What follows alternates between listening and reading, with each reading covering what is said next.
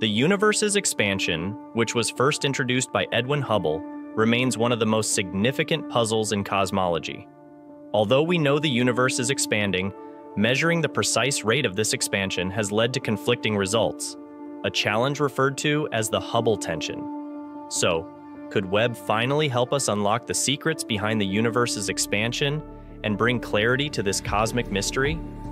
In this video, we'll explore the Hubble tension, the role of the James Webb Space Telescope in addressing this mystery, and what it could mean for our understanding of the universe. The Hubble tension is a major challenge in modern cosmology, centered on conflicting measurements of the Hubble constant, which is the rate at which the universe is expanding.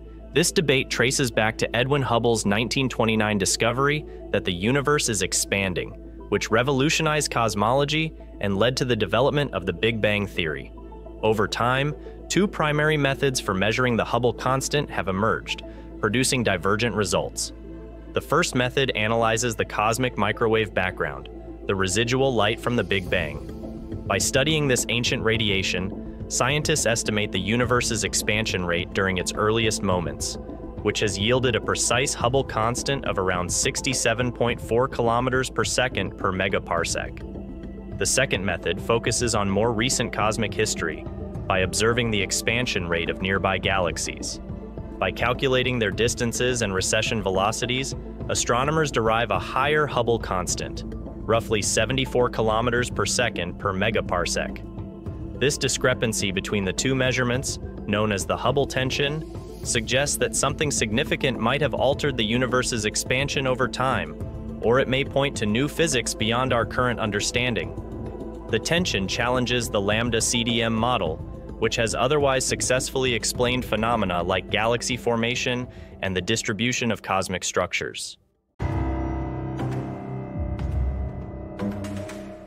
Webb's infrared light penetrates cosmic dust more effectively than visible light, enabling it to capture clearer images of stars and galaxies that might otherwise be obscured, which is pivotal for measuring the Hubble constant using different types of stars and comparing those measurements across different cosmic epochs. Wendy Friedman and her team at the University of Chicago utilized Webb to observe 10 nearby galaxies, focusing on 3 distinct types of stars to measure the universe's expansion. The first method they employed involved Cepheid variable stars. Cepheids are a type of star that pulsates at regular intervals, with a direct relationship between their pulsation period and intrinsic brightness. So the strategy is measuring the apparent brightness of these stars and comparing it to their intrinsic brightness so that astronomers can determine their distance from Earth. This, in turn, allows for the calculation of the Hubble constant based on how fast these galaxies are receding from us. The second method used by Friedman's team is known as the tip of the red giant branch, TRGB. This method focuses on a specific stage in the evolution of low-mass stars, where they reach a consistent maximum brightness before transitioning to the next phase of their life cycle. This method provides a reliable distance measurement, especially for older, more evolved galaxies. The third method involves carbon stars, which are characterized by their consistent brightness in the near-infrared spectrum, making them excellent candidates for distance measurements using Webb's infrared capabilities. What makes this study groundbreaking is the simultaneous application of all 3 methods within the same set of galaxies, which allowed for cross-verification of the results, reducing the likelihood of errors or biases that might affect the measurement of the Hubble constant. Remarkably, the values obtained from these different methods were consistent with each other and aligned closely with the CMB-based measurement of the Hubble constant, around 67.4 kilometers per second per megaparsec. This suggests that the discrepancy observed in previous measurements might be narrowing, potentially reducing the severity of the Hubble tension. If future observations continue to support the alignment of these different methods, it could indicate that the Hubble tension is not due to a fundamental flaw in our understanding of the universe, but rather a result of the challenges inherent in measuring such vast cosmic distances. However, if discrepancies persist, it might suggest that new physics or unknown cosmic phenomena are influencing the universe's expansion.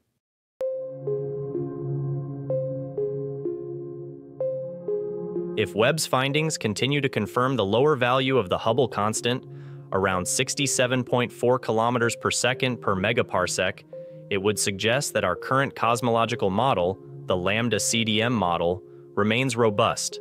This model, which includes dark energy, dark matter, and the cosmological constant, lambda, has been incredibly successful in explaining a wide range of astronomical observations. A consistent Hubble constant would reinforce the idea that the universe's expansion has been relatively smooth and predictable since the Big Bang, with no need for drastic revisions to our understanding of cosmic history. However, if the Hubble tension persists, and if Webb uncovers new data that suggests the universe's expansion rate varies more than expected, it could indicate that something fundamental is missing from our current models. This could lead to the discovery of new physical laws or forces that govern the cosmos beyond what we currently know. For instance, dark energy, the mysterious force driving the universe's accelerated expansion, could be more complex than previously thought, or there could be new particles or fields influencing cosmic evolution in ways we haven't yet detected. Another possibility is that the tension arises from an incomplete understanding of how cosmic structures like galaxies and clusters have evolved over time. Webb's ability to observe galaxies at different stages of their evolution, from the early universe to the present day, will provide critical data for testing these ideas. By comparing the properties of galaxies at different distances, astronomers can build a more detailed picture of how the universe's expansion has changed over time, potentially revealing new insights into the nature of dark matter, dark energy, and the underlying structure of spacetime. The potential implications extend even further. If new physics are required to explain the Hubble tension, this could lead to a revolution in our understanding of fundamental forces and particles.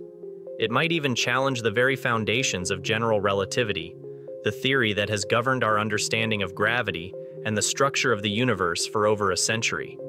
Such a discovery would be on par with the most significant scientific breakthroughs in history, comparable to the discovery of quantum mechanics or the realization that the universe is expanding in the first place. Even if Webb's data ultimately support the lambda CDM model without requiring new physics, the process of resolving the Hubble tension will likely lead to a deeper understanding of the universe.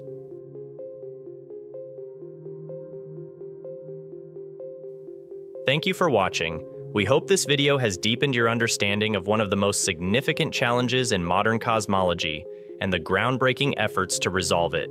If you enjoyed this content and want to stay updated on the latest discoveries in astronomy and space science, be sure to like, subscribe, and hit the notification bell.